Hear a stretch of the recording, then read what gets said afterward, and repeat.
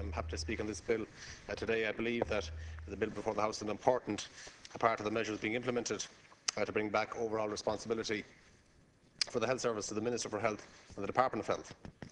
The bill is somewhat technical in nature and contains the provisions necessary to bring the financial governance of the HSE back within the framework of the Department of Health.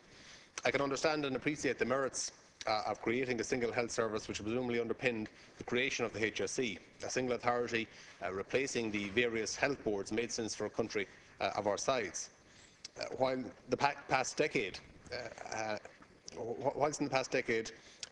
contained many missed opportunities with unworkable, ill-thought-out policies such as co-location, I believe that the creation of the Centres of Excellence for Cancer Care, against a backdrop of intense opposition, has proved to be a correct policy, and one that has had positive results for the people of our country. However, time has also demonstrated that the creation of the HSE aided and abetted an evasion of responsibility. It became possible to blame a bureaucratic, unwieldy organisation for the ills which befell the health service. And changes of this nature were regularly made by various national and local charges of this nature were regularly made by various national and local public representatives. The current Minister for Health is introducing legislation and other measures that indicate clear points of responsibility, explicitly state objectives and how they are to be achieved, and most importantly, is taking responsibility directly for the reforming of our health service. The establishment of hospital groups, which is piloted in the West, is the most fundamental reform of the health services in decades and will ensure that hospitals in the regions work together to deliver the highest levels and broadest range of care. Despite a constant stream of negativity concerning healthcare in Ireland, it is undeniable that tens of thousands of people across the country receive high-quality healthcare in our hospitals and primary care settings from conscientious and dedicated healthcare staff. There have been tangible positive developments in our health service over the last 3 years, including a reduction by 1/3 the patients waiting on trolleys, a reduction of over 90% in the number of people waiting more than a year for outpatient appointments, a reduction of 99% in the number of inpatient and daycare waiting lists of 8 months or more, a reduction of 50% in the number of MRSA infections at our hospitals, with 20 hospitals reporting no cases of MRSA.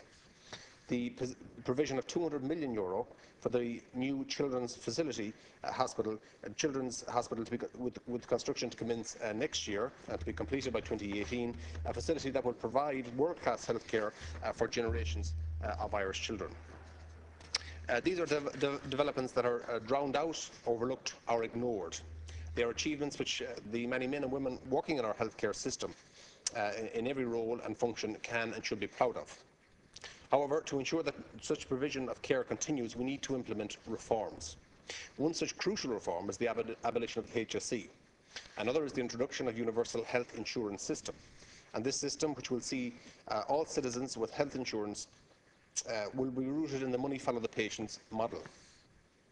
No longer will block grants of public funding be handed over with few, if any, conditions on standards or patient's outcome.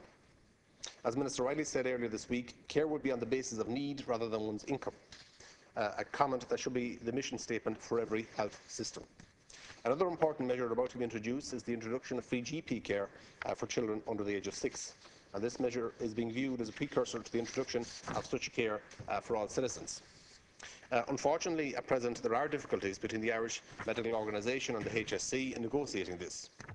We need to remember that all groups involved have the one aim, and that is the protection and promotion of the health of the Irish people.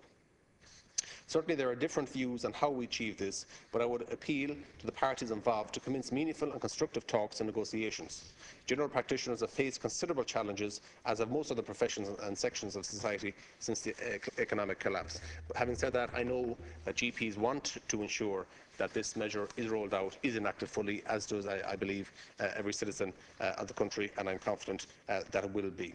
As I stated, there are a number of positives, particularly I think the Children's Hospital, which has been talked about for a long number of years, and I'm delighted to see that work will be commencing next year on that and will be completed by 2018.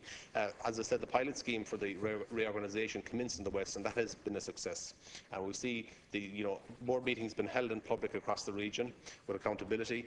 We as Oireachtas members are fully briefed on issues of importance and fully aware and conscious of the decisions being made.